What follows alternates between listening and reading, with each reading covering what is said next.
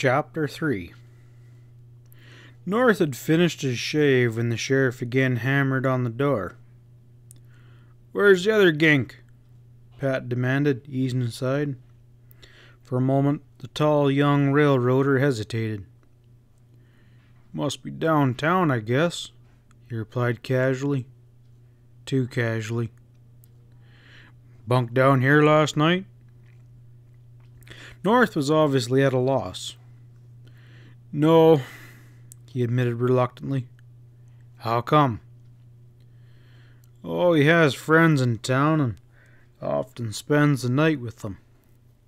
It was plainly apparent to the close-watching sheriff that North was ill at ease. "Quit covering up," he snapped. "You're acquainted with those friends?" "I am not," replied the other with emphasis.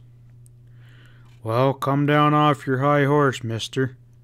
There ain't no use acting. This is murder," replied the sheriff softly. Quick anger sparked in North's dark eyes. "I realize that, Sheriff," he replied tartly, "but Jeff, what he does off duty is none of my business." Pat smiled, sat down and pulled a sack of makins from his pocket of his loosely hanging vest and leisurely rolled a smoke. North was plainly a high-spirited horse who would not take the spur. "I get you, Bill," he replied soothingly, "but you got the wrong angle. I want to clear your partner, not convict him. Now just cool off and rest your legs and give me the lowdown. You know the hairpin better than any man around here." North tamped tobacco into a stubby briar and squatted on a seat, applied a match to the bowl and frowned in indecision. For a minute or so he puffed vigorously and then, "What do you want to know?" he asked gruffly. "All that you know about this Jeff Jasper." The young ex-engineer slowly dribbled smoke through his nose.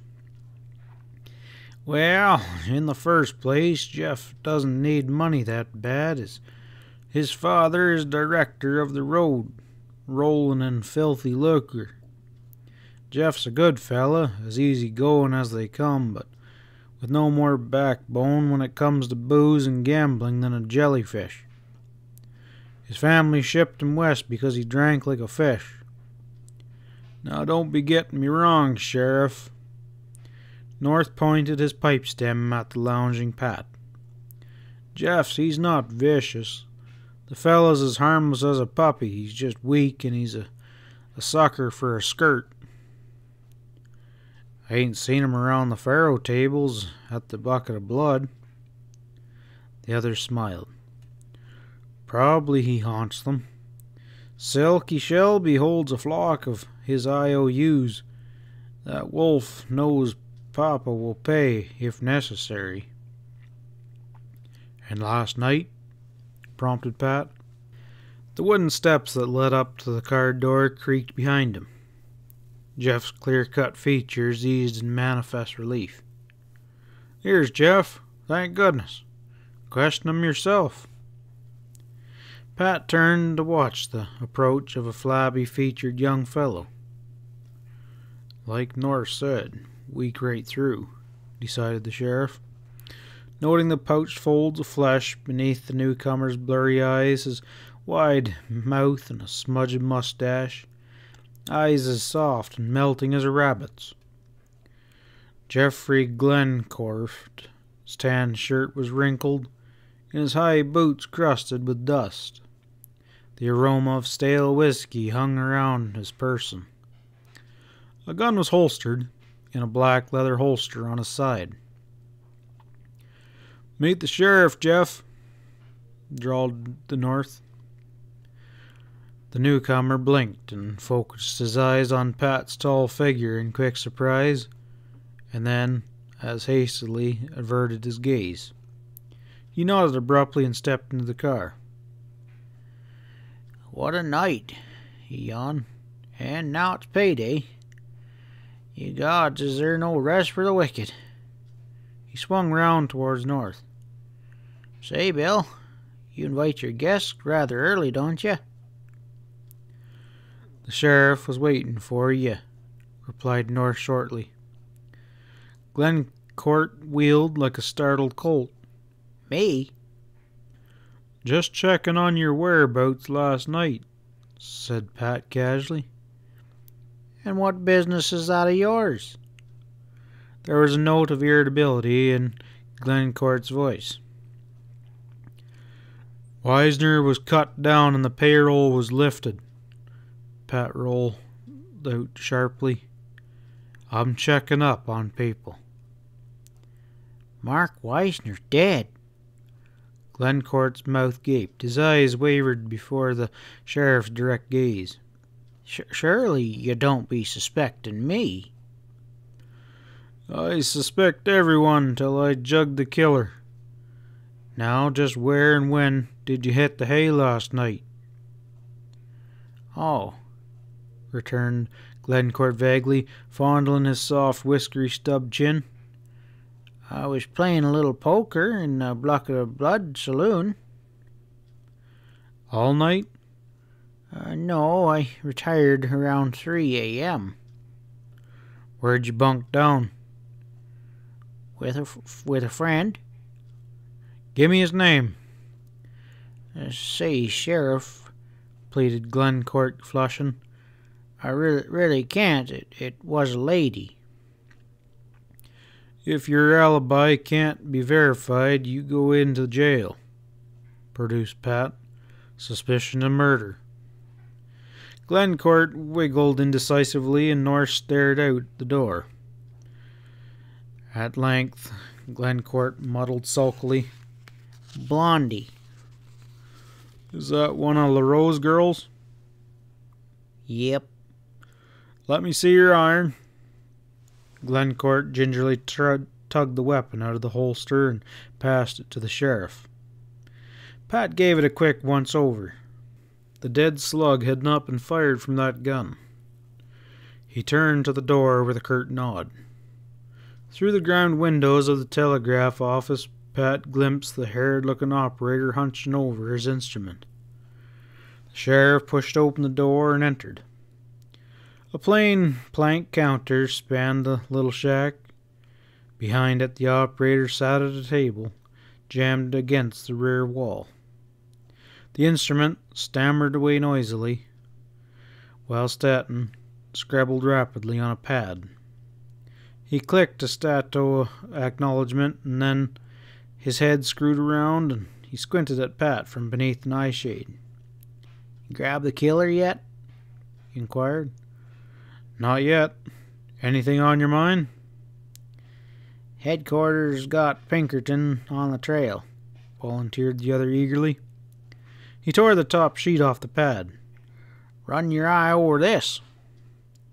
Pat stretched over the counter and fingered the flimsy piece of paper, and quickly he read: G. McAllister, Chief Engineer, Dutch Springs. Have instructed Pinkertons to investigate Wisner death and payroll robbery. Their operator Pierce now at Indian Creek. Proceeding to Dutch Springs immediately. Should arrive noon. Afford him full faculties, also enlist aid of local sheriff. Will duplicate payroll. Walsh, Superintendent.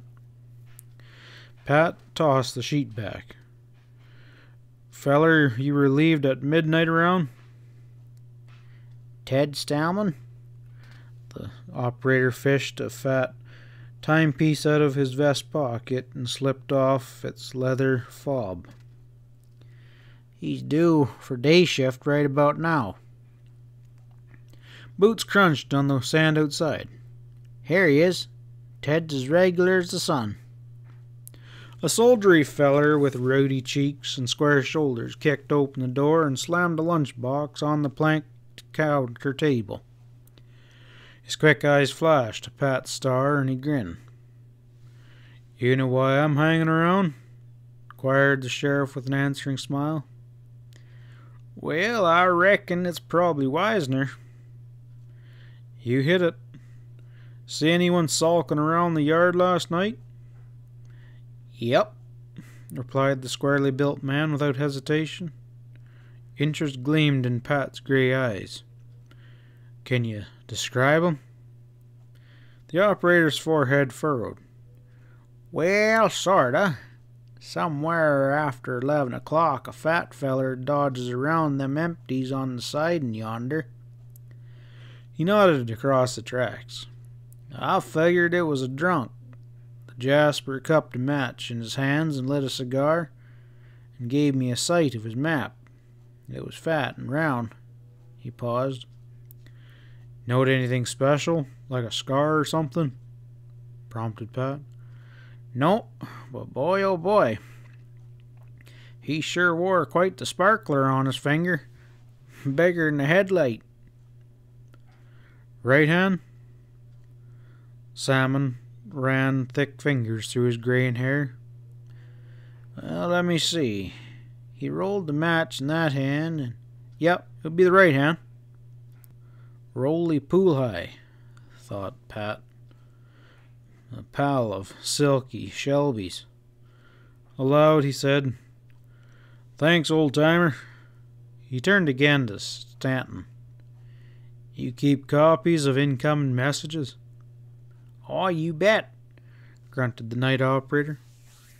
He grabbed a long spike and set it on a slab of wood. A thick pad of yellow sheets were skewered upon it.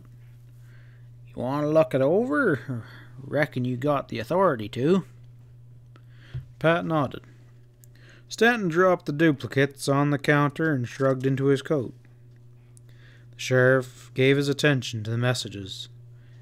They had been spiked as received, time and date noted on the corner of each sheet. He slid off the previous day's flimsies and leafed them over. They appeared of no interest, official messages regarding work and supplies. Suddenly, Pat held his breath, and carefully he reread a short, curt note. Geoffrey Glencourt, Assistant Paymaster, Dutch Springs. Not another dollar to pay your gambling debts. Your mother and I disgusted and deeply disappointed. Thomas Glencourt. So, Jeff friend needed a little bit of cash, pondered the sheriff. Man, a dance girl was his only alibi for last night. He laid the flimsy to one side and continued to con through the duplicates. Again his attention was arrested. With knitted brow he digested another. William North, care of Paymaster, Dutch Springs. Identity established. Changed name before proceeding to Chile. Full report follows by mail.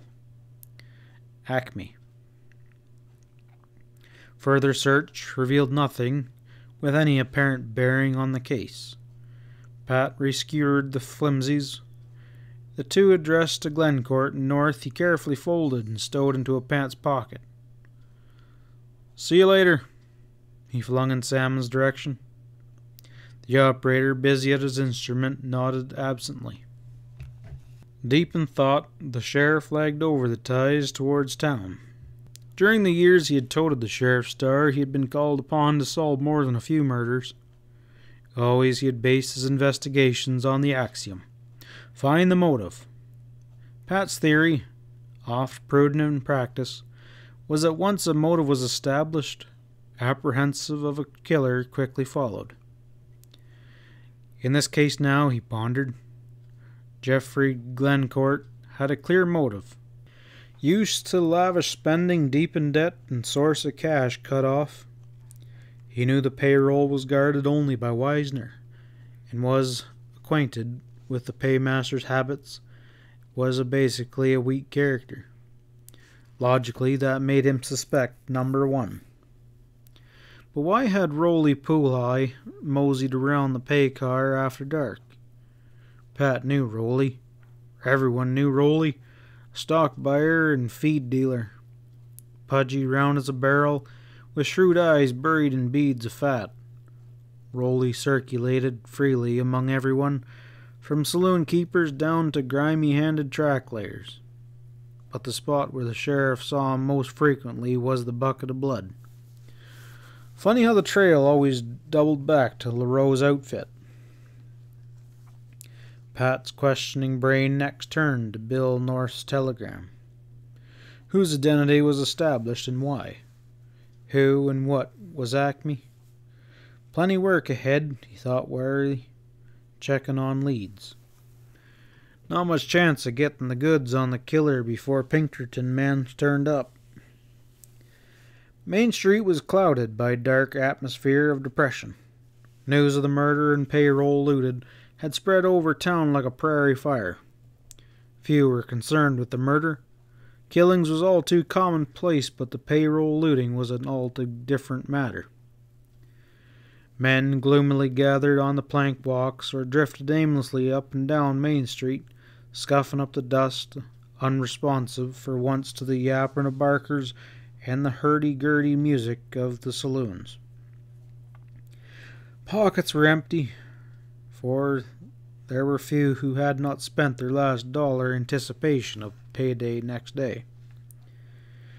Before Steele snaked into the valley, Pat thought, as he elbowed through the discontent groups and crowding saloon fronts like thirsty steers around a dried-out waterhole, the Gold Eagle was always stake a man to next payday. But the breed who ran the new crop of dives were like a flock of vultures. They'd pick his pockets and pitch him out into the street. Pat stepped into the semi-darkness of the huge canvas-covered structure of the bucket of blood. A thin scattering of men were sprinkled down the long bar, nursing their drinks. 2 bartenders listlessly polished glasses. Chuck-a-luck or faro and poker tables, they were deserted.